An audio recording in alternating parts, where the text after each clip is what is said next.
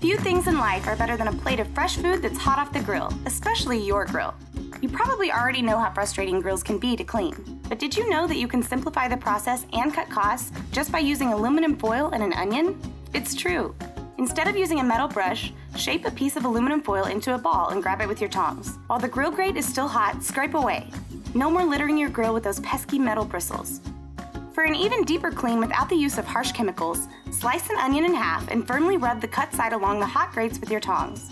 The moisture and acid from the onion will help loosen the baked-on grit and grime. If you're using a gas grill, the last thing you want is to run out of propane mid-cook. If you don't have a scale, you can use some hot water to gauge how much propane is left. Just tilt the canister to the side and pour the hot water up and down the length of the tank. Set it back upright and touch the side. Where there is propane, the tank will feel cool. If the whole tank feels warm, you're all out. Time to fuel up. Love grilling fish but hate how easily it gets stuck in the grates? Try making a bed of lemons, then cook the fish on top. Not only will it save your grill from a sticky, flaky mess, but it will enhance your meal with an extra fresh citrus flavor. Yum!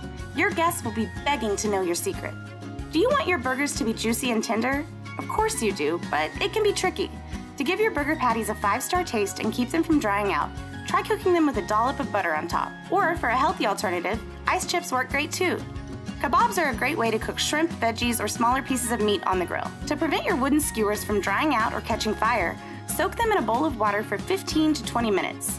When they're ready, use 2 skewers in each kebab to make sure they don't slip while you flip. For more great hacks, check out the videos on screen and don't forget to subscribe.